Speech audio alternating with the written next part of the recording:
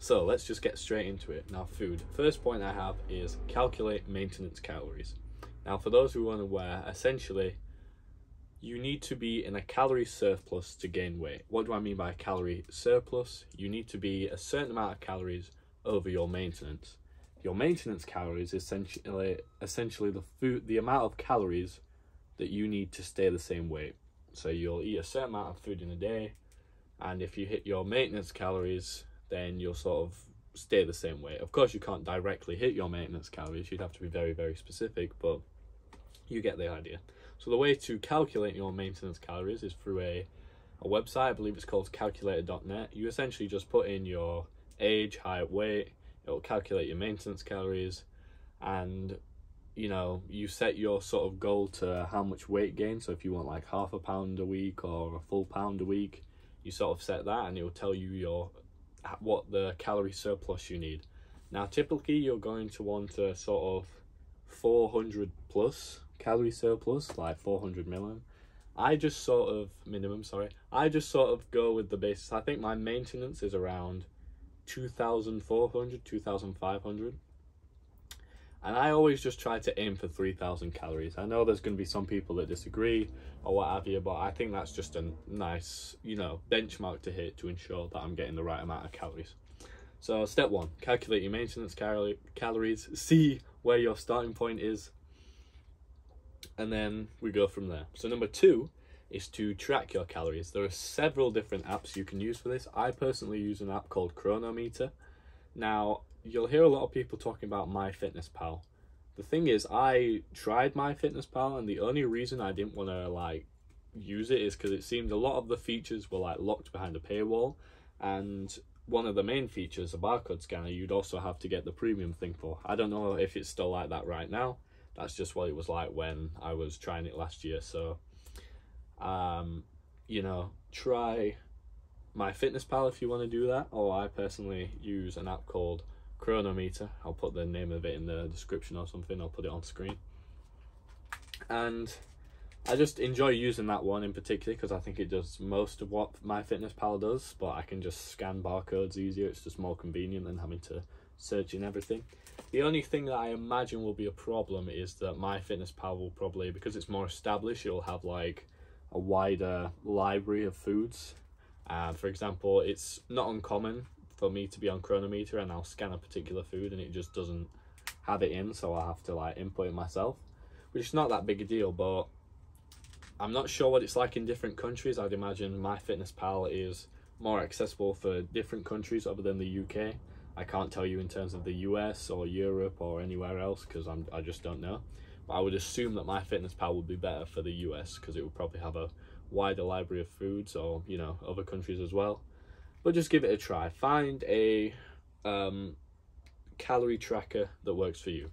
Now, I've also put in brackets, but don't become obsessed.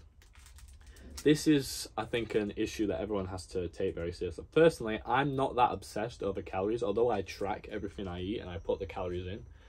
I'm there's times when I know that I can't track my calories, and my calories and tracking is never going to be 100% correct. I can't calculate the composition of fats to protein in a slab of meat, right?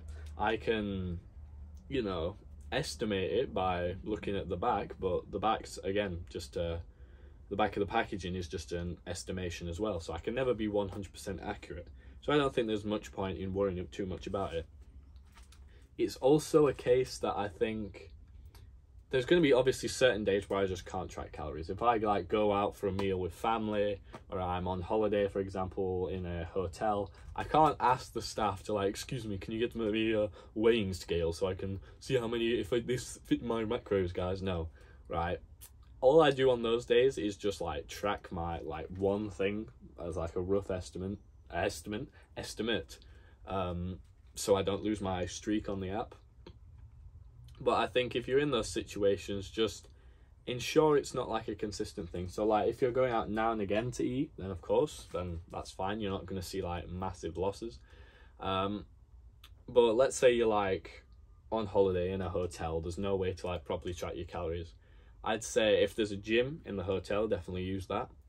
And just make sure you're eating enough to where you think that you've reached your goals, right? Or just eat slightly more than you usually do. Because if you've been tracking for a while, it's sort of easily, you're more inclined to know what you need to eat more of, rather than what you just like stick to eating, if that makes sense. That was so poorly explained.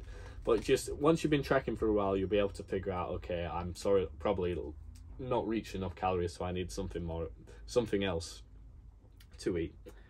So tracking calories, I think, is very good. I was not seeing any major gains until I started going to the gym in February of 2023, and it was only of like August 2023 that I started tracking, and that's when I saw like considerable progress, because I was eating slightly more than what I normally eat, or what I normally used to eat back in, like, 2023, 2022, when I was a bit, skinnier.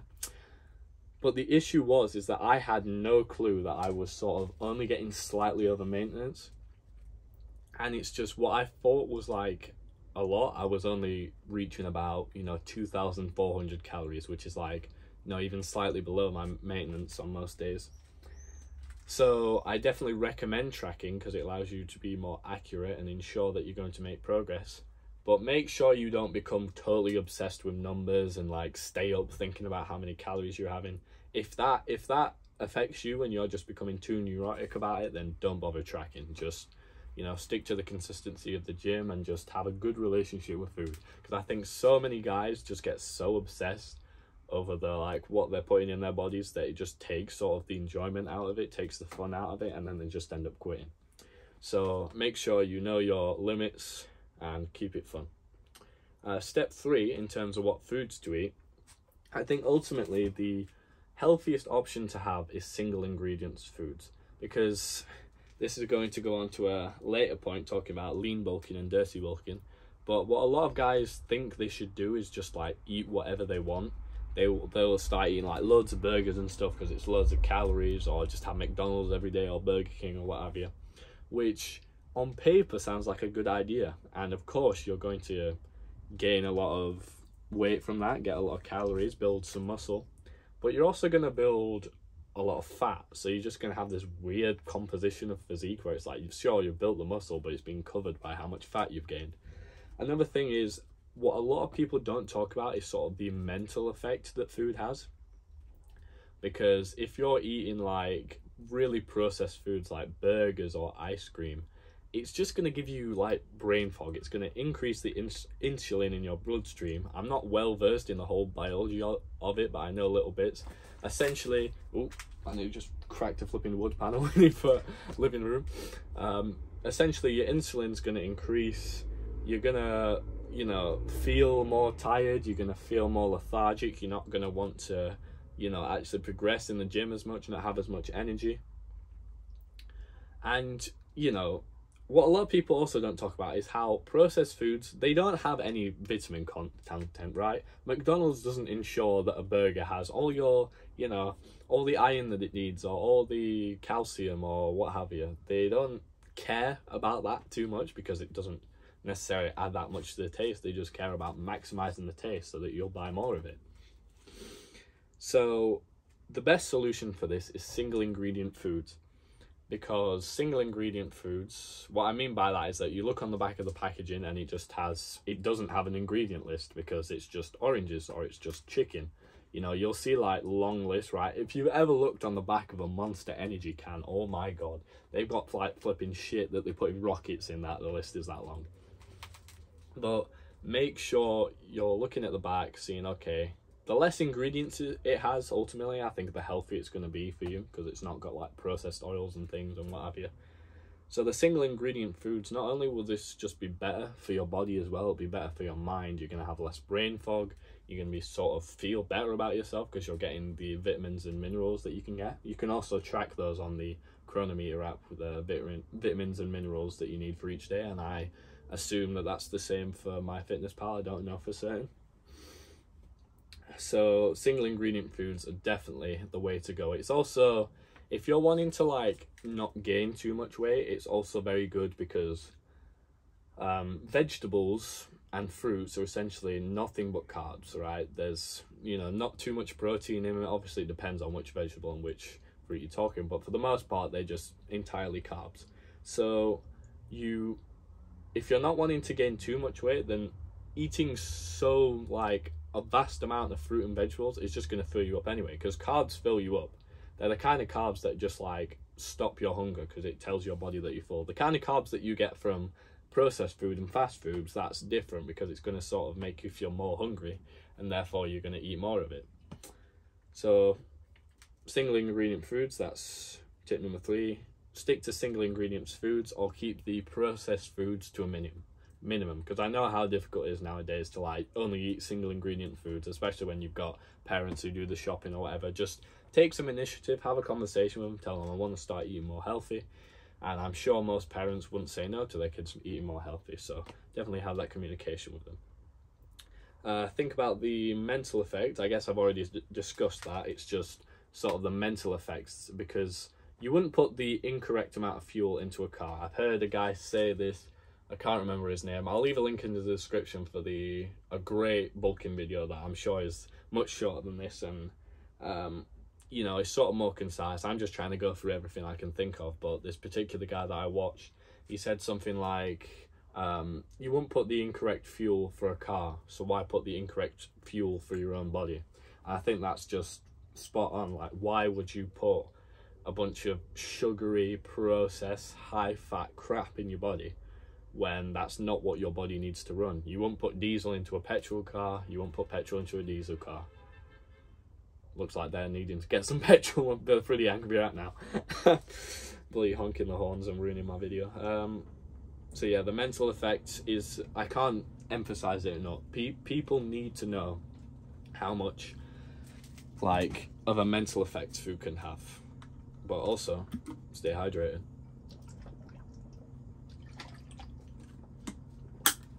Bloody hell, it's a hot one today, boys, a hot one today. And another point I have underneath that is think about acne and body fat. So there's obviously certain foods that are more prone to giving you acne, and this is definitely the processed foods. Something that I noticed when I started bulking and eating more, because in the early days I was just sort of like eating what was ever in the fridge. I was kind of dirty bulking, kind of not. I was just eating more stuff, and that's when I started getting like major acne. I've always cleansed my face from when I started getting acne, like age 13, and I've never had a major problem with it, but since I've started bulking, it's definitely appeared more on my face. It's not as bad as it used to be, where I was getting loads of spots on my forehead, and it was just like, you know, I didn't care about it that much because I knew I could get rid of it, but it was just kind of really annoying. So that's that. And then obviously the body fat, if you're eating too many things, you're sure gonna build enough muscle, but if you're eating too many things that have too high a fat content, it's just going to be covered up. So you're gonna have to you're gonna bulk up, then you're gonna have to go on a cut, which is what a lot of guys do. But I'd rather spend more time building the muscle and keep a lean physique rather than having to, you know, gain loads of weight really quickly because of dirty bulking and then having to go on a cut because I've had too much body fat. And then the next point is just a good benchmark for how much protein you need. So of course protein is an essential thing for building muscle, and I'd say a good benchmark to have is every day 1 kilogram of protein per pound of body weight. Now there's people that agree with this, people that disagree with this, there's a whole bunch of stuff online. I think that this is just, you know, I think I'm around 140 pounds as of current, 139 at least, I'm not sure. But 1 kilogram of protein per pound of body weight, that's just a benchmark that I try to hit every day. I try to get at least a bit over that, or at least close to that number. Because it's, you know, like I said, you can't be 100% accurate 100% of the time. So if you're reaching, if you have like a target and you're reaching slightly above that target, then that's definitely progress is going to be made there. I just ensure I get over it so I can guarantee that I'm going to build muscle. So I should probably go into a full explanation of what lean bulking versus dirty bulking is.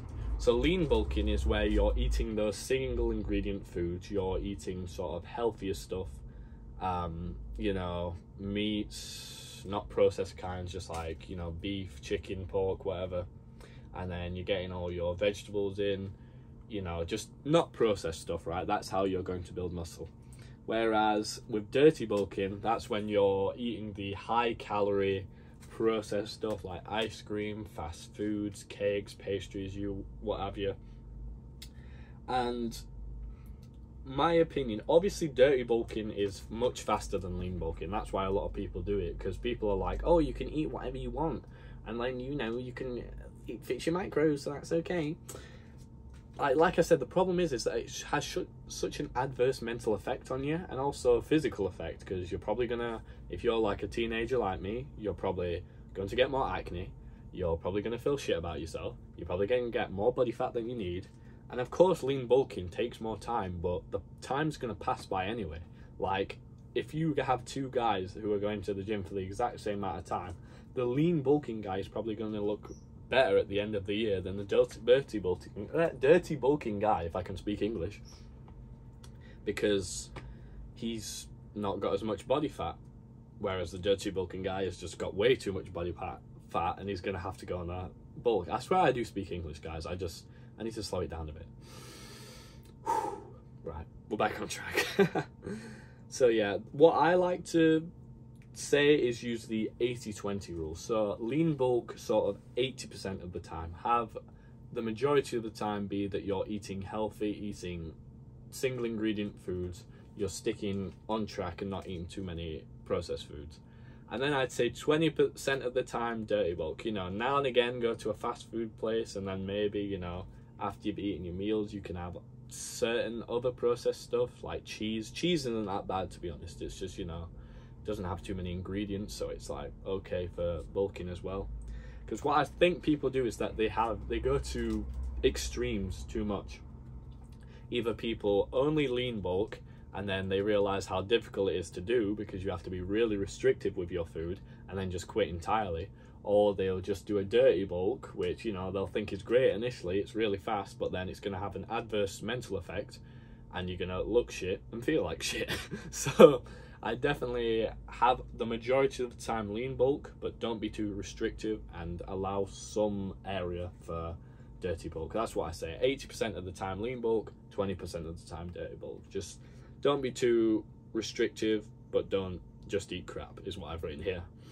Another essential thing, as you just saw previously, was drinking water, because not only is hydration just vital for well-being, I think, I don't mean to sound like just a typical guy, like drink more water, but I think most of people's problems when they get like serious headaches or they just have no energy would be solved if they just hydrated themselves more.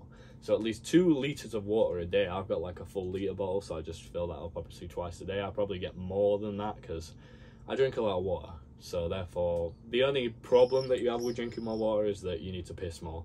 So it's like kind of an inconvenience when you're like out with people and just like, oh, do you mind guys, we're gonna have a quick waz because I drank too much water today. But there's no such thing as like much water. Well, there is. You could like have too many gallons, but you're probably not going to do that because no one would drink that much water. Now, another good thing about water is that for skinny guys like myself with a fast metabolism, sometimes you could eat a load of food and, you know, you've just not quite reached your calories, and it's just, let's say you've got like a plate full of rice and salmon, right? That's hard to get down. Rice in particular is really difficult to get down. Now, the thing with a drink, obviously it makes it easier for it to get down your throat, but liquids expand your stomach, so there's literally more room in your stomach to fit more food. So definitely having a drink with you each meal will be essential because, you know, hydration is important. It stops things getting stuck in your throat, and it expands your stomach, so you're gonna eat more food in the long run. So that's definitely a big plus. I don't mean in the long run as in like it permanently expands your stomach. I'm just saying you've got liquid in your stomach, so like a balloon, it's gonna expand for the time being. Another thing, obviously, like I mentioned, it's easier to get things down with liquids. So blending your food is an option. That is like an extreme where you just like blend all your food and drink it. That's what a lot of bodybuilders do. I do think that a good thing you can try is protein shakes. They are a bit of a hassle to make because of how many like ingredients they have. There's lots of YouTubers out there who have got the a particular recipe for a shake, and there's tons of YouTube videos showing you how to make these shakes. So if that's what you want to do, I don't have like shakes where it's like loads of ingredients like olive oil and, you know, bananas and protein powder and milk and what have you. I don't have them very often, just because it's just kind of a hassle to make them and prepare them. I would like to, but you know, there's times when like parents are in the kitchen and preparing stuff and you just don't want to get out of the way, and then, you know, they'll complain that you've like left all the washing up, so you've got to do that. There's just, for me, there's too many steps, and I feel like I just don't, you know, I'm able to reach my calorie goals without having a shake, which they can be really beneficial, don't get me wrong, because a particular shake that I was making from a certain YouTuber, something, his name was like Beckles or something. I'll leave a link in the description for him as well if I can find him, but this particular shake, it said that it was 1,000 calorie shake, but when I made it, it was only like 735 calories, which I think, I don't know, it must be that I wasn't using the exact same products as he was, so that's why I didn't get as many calories in. But that's, you know, an extra 735 calories that's easy to get down because it's a liquid. That's the result. I'm not going to complain about that, but just, you know, if you want to keep doing that, or you want to start doing that, then I do recommend it. I just personally don't do it for time consumption reasons. Another thing to consider, of course, as I've just mentioned, is protein powder. Protein powder is, you know, just a god. Like, if you need, I just spat everywhere.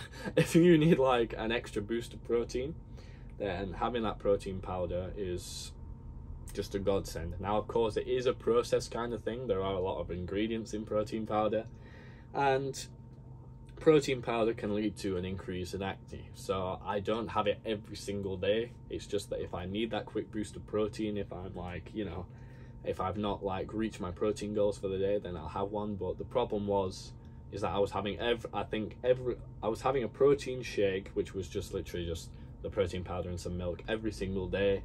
I think both of those things, both milk and protein powder, can lead to an increase of acne.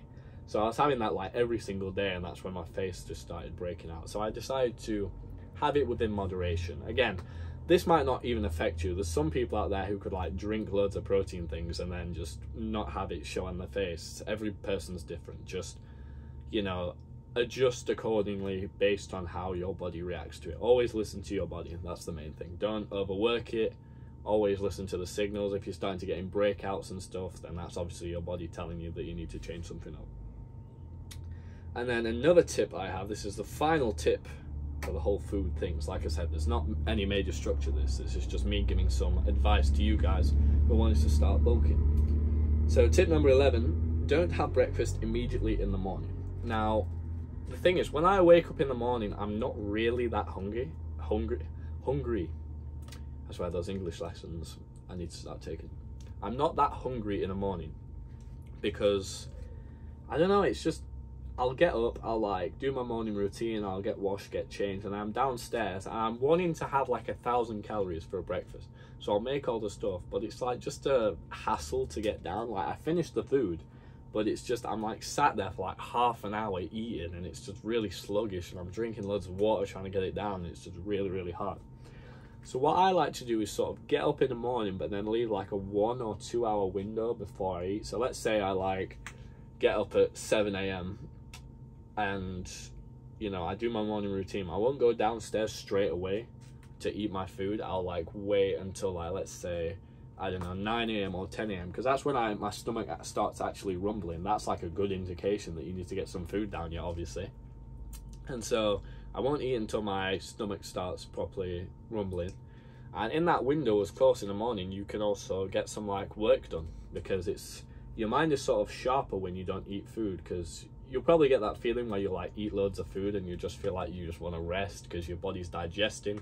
It's losing a lot of energy in your body, so you've not got enough energy to contribute to brain power to have it 100% efficiency. So it's definitely better in the morning to be that little bit hungrier, and also you get the benefit of doing, you know, let's say you need to write some scripts or write some documents or do some homework. If you do it in the morning, you're sharper because your body is not using that energy to digest food, so you can focus it all on doing the work. And this is sort of called, this sort of links to intermittent fasting, which is where you have like a window in a day to eat food, where it's like you only eat food between the hours of I don't know, 12 p.m. and 6 p.m. for example. I don't know if that's correct because I always get confused between AM noon or PM noon, but anyway, I think PM is noon. I don't know. Anyway, it's similar to intermittent fasting in that you sort of have a window to eat, but I just see it as I'm not eating immediately in the morning so I can be hungry. Because intermittent fasting, I think the problem with it is that when you're trying to bulk and build muscle and that's what your goal is, then it can be like really hard because you've only got like a certain amount of hours to eat food in a day, and it's like not the longest window. So I just don't have breakfast immediately in the morning for the reason of it's going to be easier to eat my breakfast because I'm now like more hungry because I haven't eaten since like last night. And also it just allows me to get stuff done in the morning and be more productive. So that's the final tip for the food. Don't have breakfast immediately in the morning. Right, now we're moving on to the gym stuff. Right, so I've got about 10 points here, so let's just get through them. Number 1, track using the Strong app. Again, this is linking to me tracking my lifts.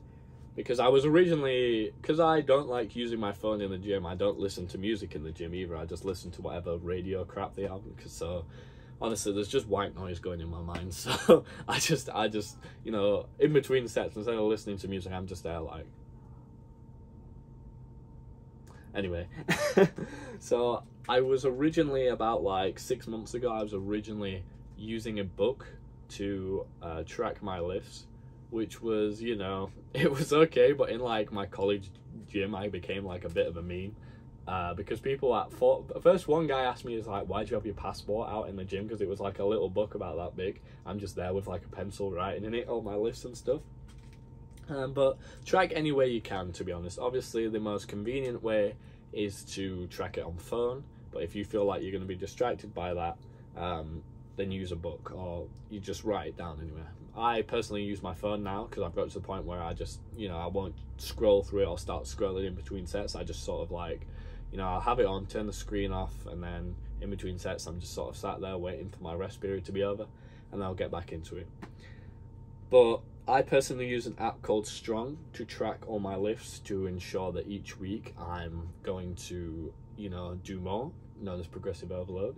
We'll get into that. And what's good about the Strong app is that it's, you know, it's for free, and the free version allows you to have 3 presets, which I guess is a bit like limited, but there are some like example presets that you can like use that you don't have to save, that's just built into the app. And I'm on a push-pull leg split, so that means on one day I'm doing things where I have to push the weight, on another day I'm doing things where I have to pull the weight towards me, and then another day I'm doing leg day, which is my favorite day. I'm sure there's plenty of other apps available. Just download certain apps where you can track your weight and track your gym progress and see what works for you. I just personally use the app Strong. It's just very convenient, very, you know, nice ecosystem, and I can just, I personally use the leg preset on the app, and then I have my own push pull and then upper presets because I also do a upper day as well, all saved there. And what's good about it is that even if you don't have a preset saved with like a particular exercise, it will still, like, let's say you add the exercise into the preset and like you do a certain thing and then you remove it, it will still save all your progress that you inputted for that particular exercise, which is very convenient, so that's why I like using it. The second thing, early on in the gym, let's say you're just literally starting out in the gym, you haven't even signed up yet. My advice to you is focus on consistency and attending the gym rather than worrying about, you know, how much weight I can do and tracking things. Because what a lot of the issue is that I didn't initially start tracking all my stuff. I didn't initially start, you know, focusing on how much weight I need this week or like having a program. I was written a program because I actually started in my college gym, and what's good about my college gym is that there's like staff there who can like write you a fitness program and things based on like if you want to lose weight or build muscle, which was very convenient. If you attend a college or a school, I'm sure there'll be people there that can help you out and give you advice, even if it's just simply spotting you. You know, I'm not sure if every place has people who will write a fitness program for you for free as well, because my gym was only like £10 for the entire year, which was crazy. So I'm just very grateful that the staff helped me with everything, because I would have been completely lost. But of course, there's also YouTube videos. There's plenty of great advice on, you know, YouTube and the internet, where you can just see if you're doing the correct things. Just make sure that you get the exercise correct before you start adding weight, because you don't want to injure yourself. You don't want to be like doing loads of weight, but you're doing the exercise incorrect, so at the point that you're just going to tear a muscle and then be out of the gym, because then you'll just lose a lot of progress. So I went on a complete tangent there. Consistency is key in the beginning. Like, even if you're just attending the gym every single day to just use the treadmill, that's still progress. You're still doing better than the guy that's thinking about going to the gym, but he can't be arsed, so he's just going to stay at home and do it tomorrow. You're still doing better than that guy. I always like to imagine that there's a guy that I'm in direct competition with, and when I'm, for example, recording YouTube videos or going to the gym, I like to think that he's not doing those things, so I'm one step ahead of him. I'm already making more progress than he is. And that just sort of motivates me more to have this sort of invisible person on the other side of the world who isn't making as much progress as me. It just gives me that motivation. So yeah, just in the beginning, just make sure, even if you're not even exercising, the act of like going to the gym and just like having a look around, and you know, not even doing a workout is still progress, because you're becoming more familiar in the environment. You might even have just a day where you go into the gym and you're just like talking with people, asking like, oh, what their splits are, or what they're working with, what they're doing today, because that allows you to become more adapted to the environment, becomes a more friendly environment. You don't feel as alone. And this links on to my third point, which is get gym bros, because social experience, I honestly, like, I'm tied between, in the gym, the main aspects of my gym experience, it's tied between muscle building and also the social experience, because like, I'm a person who's focused on self-improvement, right? And one of the most fantastic things that I can self-improve is not only my physique, but also my social skills in the gym, because there's people in there, you know, all similar to me, all starting off at different points, and we can sort of find similarities and you know, share experiences. Obviously, if you have friends that are also thinking about going to the gym, you know, go with them. Just make sure that they like lock in, because I know what happens a lot of the time is that you'll see like 3 guys around the bench, and like, you know, one's like wanting a spot and he's struggling, and the 2 are like on the phone like this, and then they suddenly realize and they like help the guy out. So just having gym bros keeps you motivated and disciplined, and it's also something that you can like wake up for. It's like, let's say you organize with the guys to go to the gym at, let's say, 1 p.m, then that means you like have to get up at a certain time, because otherwise you're going to be seen as unreliable, and they're just going to stop inviting you to the gym, and you're going to feel left out, and then you're probably just going to quit the gym anyway, because now you're not motivated by your gym bros. So that's all I can really say about that. Just the social experience of the gym is just so enriching. Like I said, it's tied between my favorite aspects of muscle building. Tied with muscle building, because it's just such a great thing, and I feel like my social skills have improved so much. And it's not like you have to be like best friends with people in the gym. It's just that you have to, you know, introduce yourself, put yourself out there, put yourself in an uncomfortable situation, right? Just become the guy that like interacts with people in the gym and ask them how's the workout going, and ask them how the day's gone and what they're doing at the weekend. You just feel better about yourself, and you make other people feel better because you're interested in what they're doing. And then step 4 is sort of once you've built that consistency in the gym, where it's like you don't even negotiate with yourself to go into the gym, even when you don't feel like it. That's what discipline is. You're going to the gym even if you've had a bit of a crap day or you've got no energy. Just make sure that you attend the gym when you say you will. And the sort of thing that people do, there's people talking outside, aim for 12 reps. So like let's say I'm doing a chest press, that counts as 1 rep. I'm actually explaining this to like the bare bones, so people make sure I know what I'm talking about. 1 rep is like I had like a weight here, it's 2.5 pounds. So this right here, that counts as 1 repetition. 2 repetitions, 3 repetitions. Aim for 10 to 12 of those, because people say that's the range. Of course you can build muscle at any rep range, but just aim for that range minimum. I know there'll be people out there saying like, oh bro, make sure you do it to failure, which is where you like physically can't push the weight anymore. And I think the problem is is that that's like, for inexperienced people going to the gym, that's like sort of bad advice, because you're not going to make a lot of progress. If you're just starting out in the gym and you're just trying to get your, like, you know, trying to bench the barbell and trying to get the form correct, it's going to be like really hard on your muscles that are not used to, you know, doing this physical exercise, and you're just going to be so much pain, and you're just going to be exhausted if you're working to failure. And I have to say, folks, even though I wasn't working to failure initially when I started, I was doing like the 10 to 12 reps things, right? My first day in the gym, the day after, oh my god, the soreness was unreal. My whole body was like so stiff, and I was like, ah. So that's something that you've got to look forward to, but that does, you know, go away after a while as your body becomes more accustomed to it.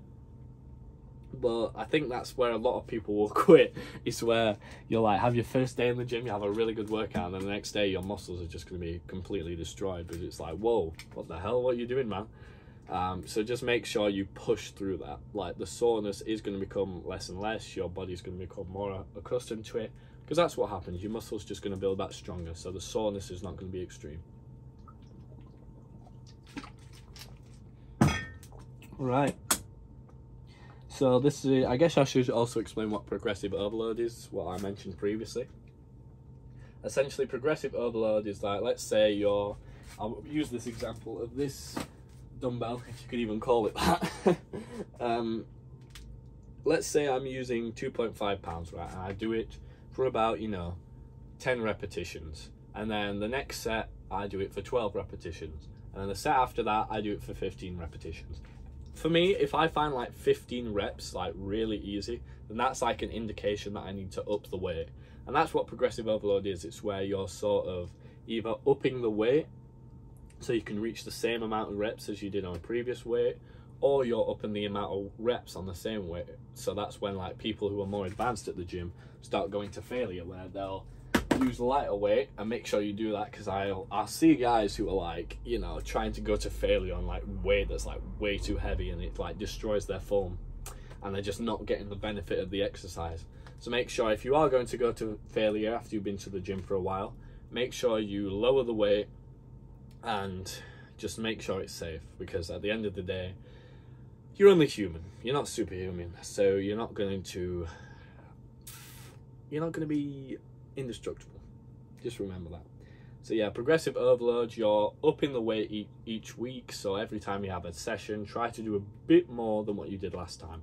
Don't like start adding flipping, I don't know, 15 kgs on from last week, because it's just much more safer, and I guess more,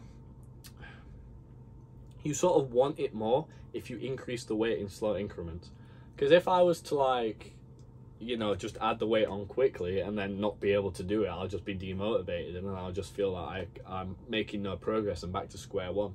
But if I'm like doing the weight bit by bit each week, I probably could do more, and that's what's going to get me back in the gym. It's the idea that I can do more that's going to keep me going at the gym. And then before I know it, I'm like benching crazy amounts of weight that I never thought I could do, only because I was patient and doing the increase in the weight gradually, because that just makes you more hungry to add more weight on. Because ultimately, realistically, your body, you know, although it has its limits, you know, let's say I'm adding 1.25 kg, I could probably add on 2.5, but it's the fact that I've only added 1.25 kg that after I've done with my gym session, I'm like, I could probably do more, and that's what's going to keep me motivated to going back and keep me wanting to increase the weight, if you catch my drift. So progressive overload. Something else that's not necessarily a gym tip, it's just sort of like a hygiene tip, is that after you've like sweated a lot during an exercise, make sure you wash your face. Because I mean, this is just particularly for people who suffer with acne, but something that I found is that sweating can definitely reduce acne and prevent acne, because you're getting all the toxins and what have you from your face, they're coming out with sweat. But if you don't wash your face, like, I don't know, in between your workout or at the end of your workout, then all that's just going to get reabsorbed into your face. Like, you're going to have toxins that have come out of your face going back in because you've not wiped it. So make sure, you know, if you're like sweating a lot mid-workout,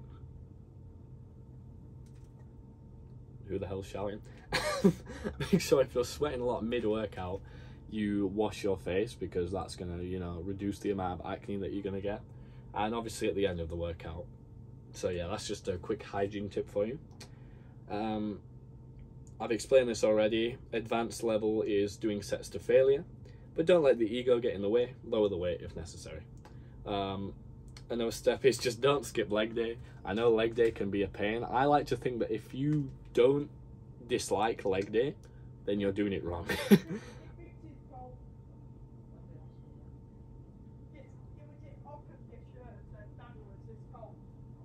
Daniel said it was cold. This is the problem with living next to like a flipping like alleyway, is that you just have random people walking past and ruining the recording, but that doesn't matter.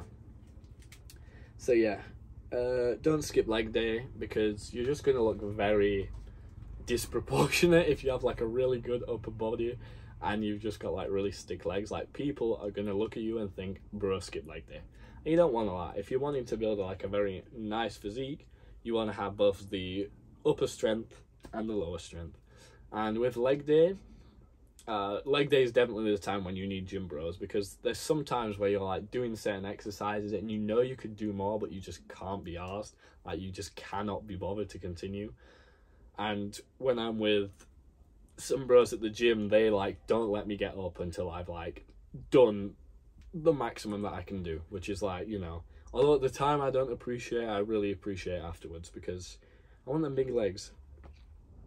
Another tip that I shall give people, which is, you know, you'll hear a lot of major YouTubers talk about it, but make sure you train neck, right? You can look online for like neck exercises. The main one I do is where I put the plate in the middle of my head and I start doing this. Now, the problem with these exercises is they look really goofy. Like, you'll be...